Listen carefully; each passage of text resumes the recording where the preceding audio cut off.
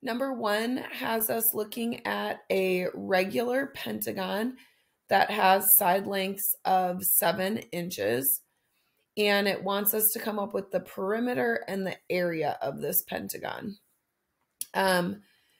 So perimeter, we know that each of the sides is 7 inches long and there are 5 sides. So we know that the perimeter is going to be 7 times 5 or 35 inches. And then for the area, we are going to actually split this pentagon up into smaller triangles that we can then find the area of. So we're going to be able to split this into 5 equal triangles going from the center of the pentagon out to the vertices. And that allows us to find the central angle here. Okay, so this kind of bigger angle here, which is going to be 360 divided by 5, which gives us a central angle of 72. And then we're going to find the area of each of these smaller triangles. So we're going to need to do the height of one of these smaller triangles.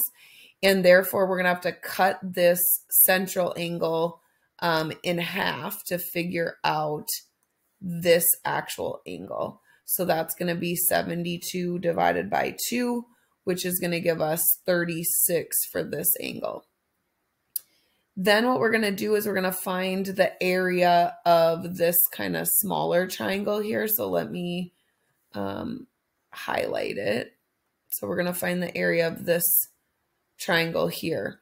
So we know that this length right here is half of the whole side. So we know that this length here is 3.5, and then we're going to want to find this height. So we can do base times height divided by 2. So this 3.5 is the opposite side. So opposite of that, 36 degrees, and the H is the adjacent side. So we'll be able to set up a tangent function. So we'll do tangent of 36 equals 3.5 over H. So we'll be able to multiply by H to both sides and then divide by tan 36. So we'll type in 3.5 divided by tangent of 36 into our calculator to get that our height is about 4.8. So this measurement right here is 4.8. So now we'll be able to find the area of this orange triangle here. And so we'll do base, which is 3.5, times the height of that triangle, which is 4.8, divided by 2. So 3.5 times 4.8 divided by 2 gives us 8.4 units squared for this little orange triangle. Then we know that this triangle will fit in to this pentagon 2 times per side. So we'll have 10 of these fit into the whole pentagon. So then we'll take this area and multiply it by the 10 triangles. 1, 2, 3, 4, 5, 6, 7, 8, 9, 10 times it will fit in there. And we'll get the area of the pentagon is about 84 units squared. All right, then number 2 has us looking at an expression that we looked at in lesson 11, this n times sine of 360 over 2n, which approximates pi by giving the perimeter of a regular polygon inscribed in a circle with radius 1. So what does n stand for? So n is the number of sides that the polygon has. And then we're going to be using a 60-sided polygon to estimate pi and tell the difference between that and pi. So if you type pi in your calculator, you'll get a decimal of 3.14159, and it continues on, but we're just going to use that. And then we'll look at approximating the approximating pi with this formula. So we'll do n, which is 60, times sine of 360 divided by 2 times n. So 2 times 60 is 120. So we'll type in 60 times the sine of, and 360 divided by 120 is 3. So we'll type this in our calculator. And when we type this in our calculator, we get 3.14015. And then it wants to know the difference between pi and this number. So we'll take the actual decimal that we got for pi, and we'll subtract off this approximation. And we'll find out that we get a difference of 0.00144. So we're just over 1/1000th of a decimal off with this approximation.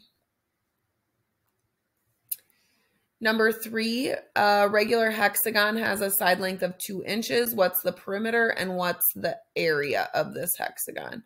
So let's draw out a regular hexagon here. So here's a regular hexagon. So what is the perimeter of this hexagon? Well, we know that each of the side lengths are 2 and they're all the same. So 2 times 6 equals 12 units for the perimeter. Now we want to find the area. So for the area, we're going to take one of these kind of central triangles here. So you could fit 6 of those in. And then we're going to drop a height and find the area, a height and find the area of this little triangle and multiply by how many times it fits into our whole hexagon. So a couple of things we know on this little triangle is that it's half of one of the sides. So that's 1. And we can find this angle here. So this larger angle, there's 6 of them that will fit into the hexagon. So that's going to give us 60 degrees for that larger blue angle. Then when we cut it in half, we'll get 30 degrees for this angle. So now we're going to find the area of this little triangle. And let me just draw it over here. Now this one we know is a 30, 60, 90 triangle because we see the 30 and the 90. So we know that this leg is just square root of 3 times longer than the short leg. So if this is 1, then this is square root 3. So when we find the area of this triangle, we're going to do base times height divided by 2. So the area of this triangle is just square root of 3 over 2. And then we know that 2 of these triangles fit per side. So we're going to get 2, 4, 6, 8, 10, 12 of these triangles to fit in the whole hexagon. So the area of the hexagon is going to be 12 square root 3 over 2. And we could divide these to get 6 square root 3 units squared for the area. And then you could certainly multiply that out also and get 10.39 units squared. So whichever of those 2 versions you like best. Number 4, an airplane travels 125 miles horizontally. And then during a decrease of 9 miles vertically. So then we're going to decrease 9 miles vertically. What is the angle of descent? So we're looking for, we've got that this is 125. We know that this is 90, and then we're decreasing 9 here. And then we're looking for this angle of descent here. And so we know that the 9 is the opposite side. So this is the opposite side, and next to it is the adjacent side. So we'll be able to do an arctan function. So arctan is opposite over adjacent. And then this is the same as tan -1 in your calculator. So get that typed in. So do the tan -1 of 9/125. And for that, you will get about 4 degrees. So your angle of descent is 4 degrees. Then it wants us to solve for the plane's distance for its path. So this is where the plane is flying, is along this orange line here. So that we could just do Pythagorean theorem. So d squared equals 125 squared plus 9 squared. So d squared is equal to, and 125 squared is 15,625, and 9 squared is 81. So when we add those together, we get 15,706. And then you can just square root that, and you'll get 125.3 miles.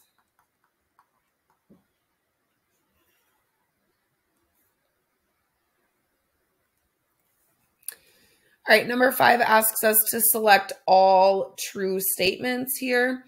First one they start with is finding the length of AC. And so we know that we could do Pythagorean theorem here by squaring the legs and adding them together. So 5 squared is 25, 12 squared is 144.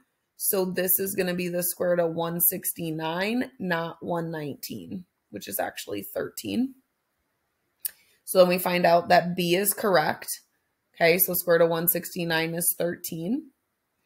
C asks us for the cosine of theta. So remember, cosine is the adjacent side, which would be 12 over the hypotenuse 13. So this is wrong. So cosine of theta should be 12 over 13. Sine of alpha. So sine should be the opposite side, which is 12, over the hypotenuse, which is 13. So this one is good. And then theta equals the arctan. So tan, remember, is opposite. So opposite of theta is 5 over adjacent, which is 12. So E would be correct for finding theta, arctan of 5 over 12. Number 6, write 2 equations using sine and 2 equations using cosine based on this triangle. So I'm going to write a sine equation here for 24. So sine of 24 would equal the opposite side, which is y, over the hypotenuse, which is 7. And then using 24, I'm also going to write a cosine equation. So cosine of 24 equals the adjacent side, which is x, over the hypotenuse, which is 7. Then I'm going to go ahead and write equations for the 66-degree angle. So sine of 66, the opposite of 66 is now x, and the hypotenuse is 7. And then the cosine of 66, the adjacent is now the y, and the hypotenuse is 7. So that gives us 2 cosine equations and 2 sine equations. Number 7, we have an equilateral triangle that has an area of 36√3 square units. What is the side length? So we can look at doing the area here. So we're looking for the side length, right? And so we know that when we're doing the area, it's going to be this measurement times the height. So base times height divided by 2. So I'm just going to call this piece x. We know that in an equilateral triangle, it's a 30, 60, 90 triangle when we split to find the altitude. So this short leg, this height is going to be the leg times the square root of 3. So now if I go ahead and do the area of this triangle, okay, remember area is going to be the base, which in this case is actually 2x's. So it's going to be 2x base times the height, which is x root 3, divided by 2. So this is base times height divided by 2. And then we actually know our area already, which is 36 root 3. So I'm going to plug that in for the area. So we have 36 root 3, and then let's just simplify over here. So we see a factor of 2 on the top and the bottom. So I'm just going to cancel those. Then we have x times x, which is x squared times the square root of 3. So then we see that we've got a root 3 in both pieces taken care of. So then that means that x squared actually equals this this 36. So x squared equals 36. So x would equal 6. And now x is just part of the side here. Okay, so x is just this. So what is the side length is going to be 2 of those. So the side length to get this would be 12.